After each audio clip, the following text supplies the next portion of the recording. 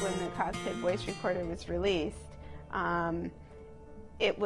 we realized that my husband was not killed initially.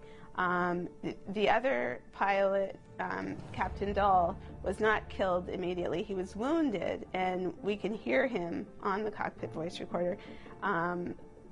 For whatever reason, my husband was removed by the terrorists from the cockpit, but because my husband and Captain Dahl had advance warning, the hijackers were unable to fly the plane without the automatic pilot was jammed, or they were unable to get it off.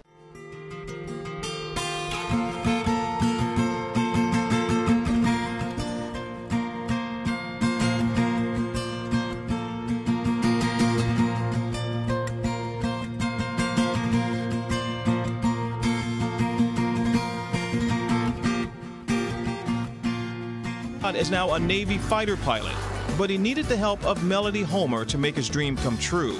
She provides young people like Scott with aviation scholarships through the LeRoy Homer Foundation. Right now I'm in a good frame of mind because I see my recipients, I see the good that we've done.